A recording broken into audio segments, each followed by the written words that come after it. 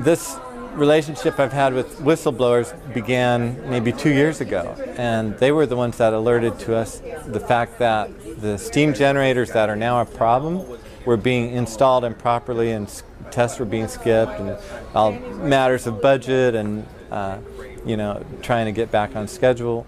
So now it turns out the whistleblowers were right, and different sets of whistleblowers have come to us since then.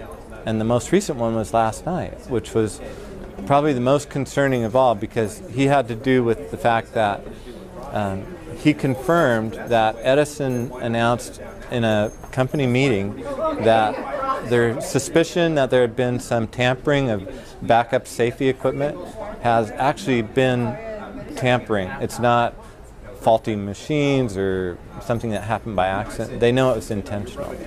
And now they're calling in the FBI. But none of this stuff comes out into the public except for people like me getting it from people inside working on it. So it just raises the level of anxiety and fear so much more, knowing that not only are they the most, they have the most safety violations, they have the most cases of retaliation against people who report safety concerns. And like what kind of scare tactics do they do? Oh, the scare tactics? That's brutal. It's if a person comes to if they have something serious that they're just really persistent about, the most sinister strategy I've heard is they'll trump up a bunch of false accusations against this person, and then they'll say you'll have to defend yourself against our team of lawyers. And our team of lawyers have all this concocted evidence against them. And so this poor guy's got to find a lawyer to protect him, pay for it, and it becomes an impossible situation, and they end up saying, well, we'll settle, you sign this non-disclosure agreement, and you go away and we'll take care of the problem, don't worry about it. And nothing ever happens about the problem.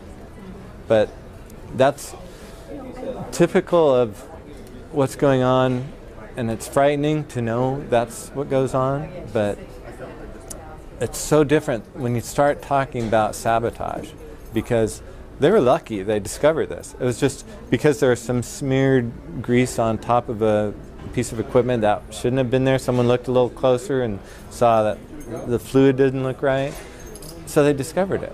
Okay, great, they discovered it, and maybe they'll catch the guy, but what else did he do? Or who else would be that desperate to do something like that? And they're compromising safety equipment. It's just, so that's what I got on the phone with a reporter from Huffington Post. He spoke to the person that was on the other, part of the conference call. And he was so convinced that he wrote the article, and it came out the very next day. And it was powerful, But the public still kind of new to this thing, and I was anxious to make sure more people know about it. Can you just encapsulate what happened with the sabotage? What happened is, a couple of weeks ago, I was called by someone that said, there's been a problem, safety equipment's been compromised, and there's possibilities of sabotage or, just accident or equipment failure of some kind. And so that kind of raised the flag, thinking someone said sabotage, And what happened was someone had put hydraulic fluid into a reservoir that was supposed to have diesel fluid, and because it was the wrong chemistry, it would have prevented the diesel generator from working properly. It basically would have just started up and run and just kept going until it froze from running too fast, and they'd lose control of the governor on this huge diesel generator that's looks like a train basically.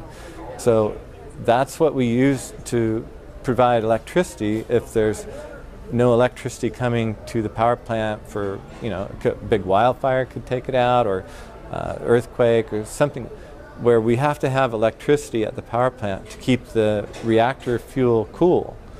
So, that's one step away from a meltdown. And it's just frightening now that they've confirmed that it is sabotage.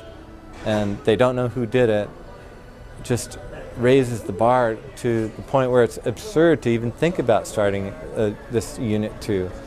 On top of everything else, there's plenty of reasons not to start Unit 2. And the biggest one probably is, we all know it's a huge risk, and we got through almost a year without nuclear power. So why are we going through all this? Let's invest our time and energy and money into something that's really promising for a green future. That's what seems so obvious, but you have industries that are committed, and they have so much money coming from this machine that just runs every day. When it's great, it's like $1 million a day, but we got to stop it, and that's why we're here.